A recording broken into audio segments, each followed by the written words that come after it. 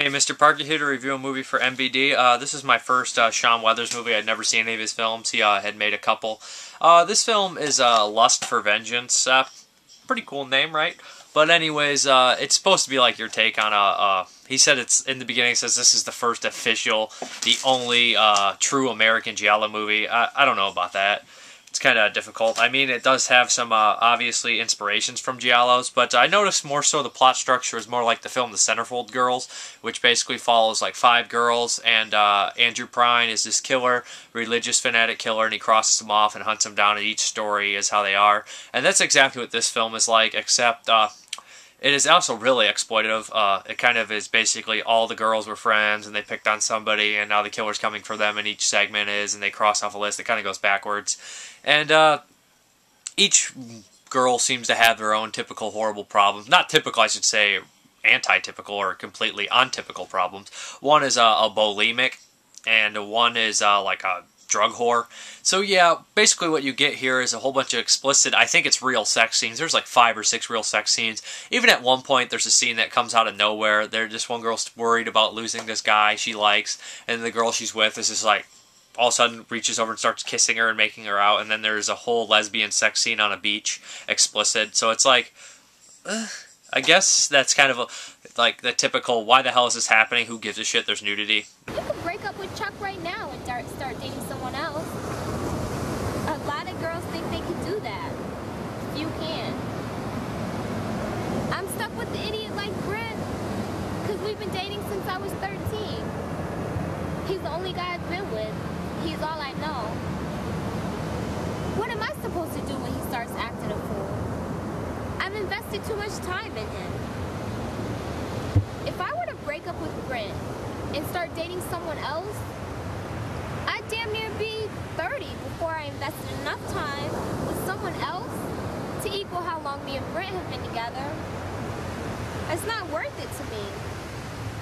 I've got too many other things to focus on, like my career. Now that's stress. I don't know.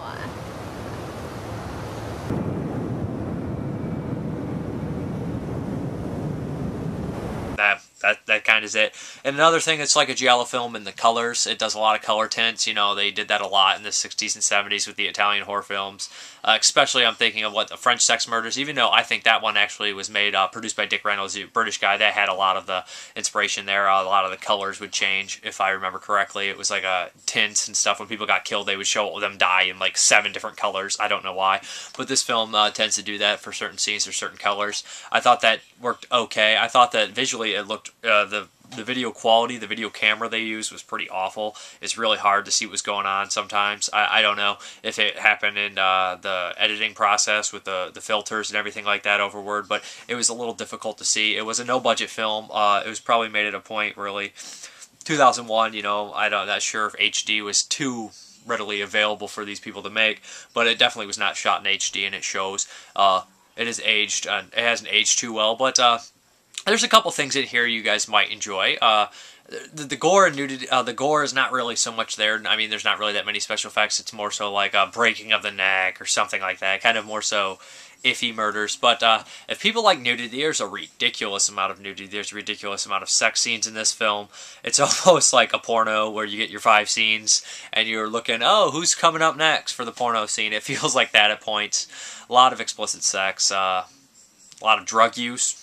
See, if you were to look at like the tagline descriptions, you would see like a ridiculous amount of like exploitive things. You'd be like heroin use, prostitution, all sorts of crazy things. But it's not nearly as disturbing or as you would make it out. I mean, it is kind of this like a low budget, like kind of inspired by giallo movies. The killer looks like the killer from Night School or Welcome to Spring Break. His name's Michael, and he escaped from like a mental institution. You guys should know, or the last they heard of him was from a mental institution. Obviously Halloween inspiration. And even there's a scene in there with the classic, you think your friend's screwing with the lights off, but they're really getting murdered. Happens in Urban Legend. Happens in this. Hope I'm not spoiling too much. But there's some cool features in there with the director talking about the film. The director seems like a pretty cool guy. It seems like he knows Well, he is interested big time in slasher films, enjoys his slasher films, and they said that he actually locked himself in a room for a month and watched 100 Giallo films. I'm sure they all blended into one giant cocktail of insanity. But this is my review for Lust for Vengeance. If it sounds like it's interesting, there'll also be some clips in here that I think that will let you guys know if you're interested or not, more so. But that's a Sean Weathers movie, Lust for Vengeance. There you guys go. Have a good one. Bye.